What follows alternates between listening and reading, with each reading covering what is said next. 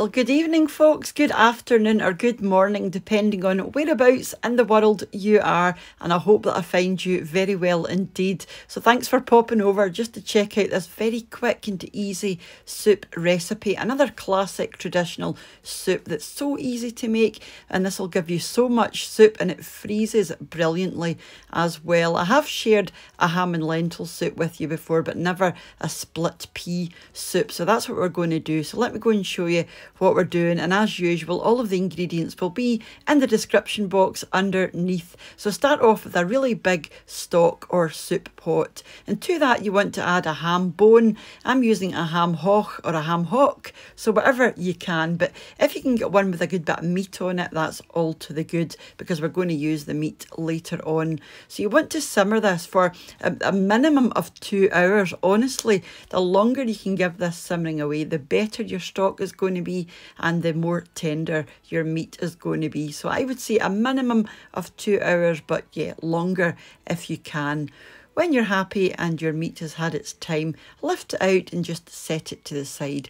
I'm just going to pop mine onto a plate, and you can see how the meat is just falling off of the bone. So let this cool down, and you just want to shred the meat. Just take as much meat off as you like. With the stock, just strain it through a sieve just to catch any wee nasty bits that might be in your stock, because you just want the clear stock. So set your stock to the side for the time being. Get the same pan back, you know, no need for a different pan. Use the same one, because that pan is going to be full of flavour from your ham. So pop it onto a medium heat, a wee bit more oil, add your onions and your carrots and give that a good stir. Now you want to saute this for about 5 minutes, or maybe just over 5 minutes. You want these to soften up a good bit before you add your stock and your seasonings. So I would say give it a minimum of 5 minutes, but you'll know yourself when things are starting to soften up. Now these are the split peas that I'm using. You want to rinse these well, just under some cold water,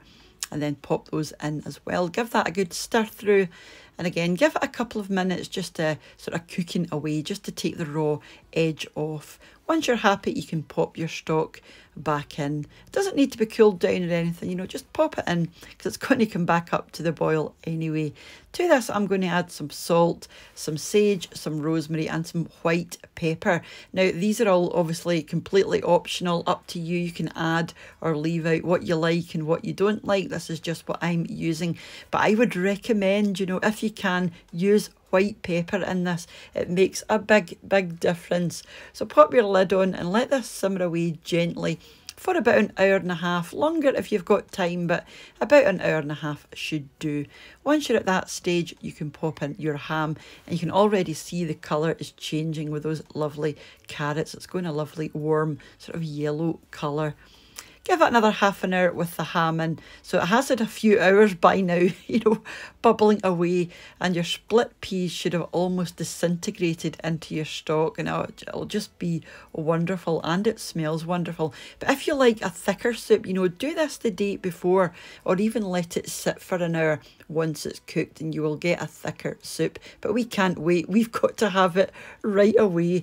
And just before I move on, I wanted to say, as usual, a massive thank you to the supporters of the channel over on my Patreon page, and to the channel members here as well. So thank you all for your ongoing support, guys, and I will be over there shortly just for a wee catch up with you, because I'm not over there as often as I should be. There's just not enough hours in the day, unfortunately, but I do appreciate every single one of you, and I appreciate you all for watching and leaving your lovely comments. And for those who follow me over on Instagram, thank you very much. I'm What's for Tea 3 over there, so if you're on Instagram and you haven't found me yet, it would be lovely to see you, because obviously I post pictures and videos and things that don't make it over here to YouTube, so it would be lovely to see you. So I'm going to leave you now, because I am in danger of rambling, and I will catch up with you during the week for another wee recipe, grocery haul, unboxing, or whatever comes my way. So until I see you next, do take care of yourselves in this